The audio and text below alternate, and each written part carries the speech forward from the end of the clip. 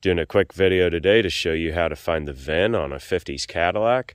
Anytime you're wanting to verify that the title matches or just find the VIN in order to apply for a title, that's something you need to know. So first thing, confirm the year of your car. You can do that either through online search. I'm kind of old school, so I like to use the old spotter's guides and just figure out by the styling of the car what year you actually have. The giveaway feature that's unique to the year of this car is this waffle pattern on the little wrap trim there.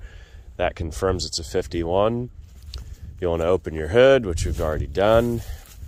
All your GM cars are also going to have a little firewall tag. This one's been ripped off, but the style number is going to start with the model year of the car. So this one would have said 51 starting out. So then you're going to clean up your frame rail. These Cadillacs are going to have a hard stamped VIN on the frame as well as a VIN on the engine itself.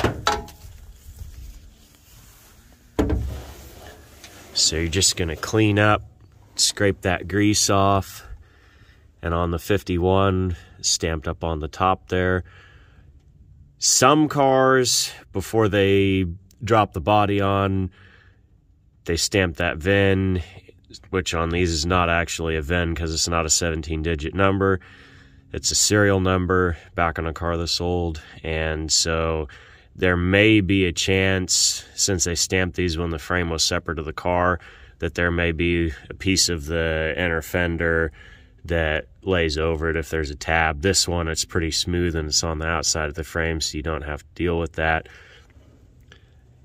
Kind of hard to see, but on the ends there is a star, and you'll want to clean all the way to the end of each end of it, beginning and the end, just to be able to find that star. And the reason for that star is so that somebody doesn't add extra numbers and in that way create a new VIN, which obviously fraudulent.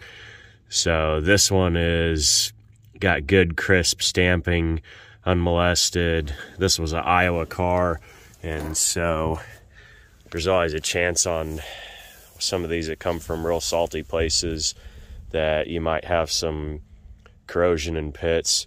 You do want to be real careful once you have that thing found that you're using pretty gentle means of cleaning it. You don't want to add scratches that obscure and change those numbers.